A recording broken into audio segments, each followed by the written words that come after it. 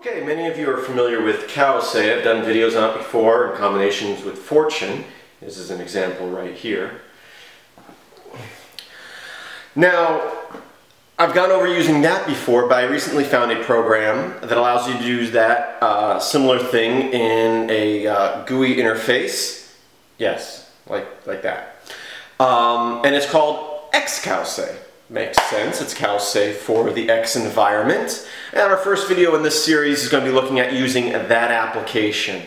But why use someone else's program when we can create our own that does basically the same thing? So I'll have a few videos going over some basics before we put it all together, doing something similar to that in GTK using Python, or in Python using GTK, however you want to look at it.